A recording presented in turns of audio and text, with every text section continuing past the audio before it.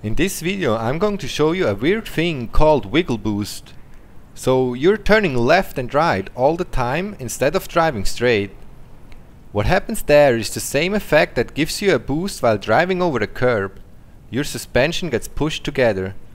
So by wiggling your car in a straight line, your suspension gets pushed together all the time and the car gains speed from that. This does not work with all the cars. Actually, there's just a handful of cars which can get a benefit of wiggle boost. If you are wiggling with a car that can't get wiggle boost, that will actually slow you down. I've tested a few cars, and the one that gets by far the most boost of it is the Brioso. Also the Desert Raid and the Trophy Truck are getting decent boosts. You will also get a slightly higher boost if your suspension is fully upgraded. Let's run the clip.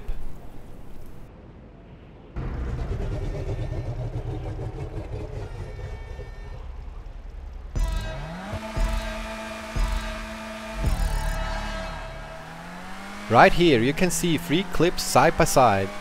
The one on the left shows wiggle boost with lowest suspension, the one in the middle shows wiggle boost with stock suspension, and the one on the right is just driving straight. To make these tests as fair as possible, I'm not getting the turbo start.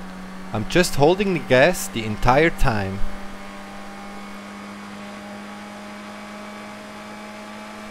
So you just saw it. We gained a huge lead just by wiggling our car. We gained more than 3 seconds on this short track. And here's another side by side clip where you can see the Desert Raid.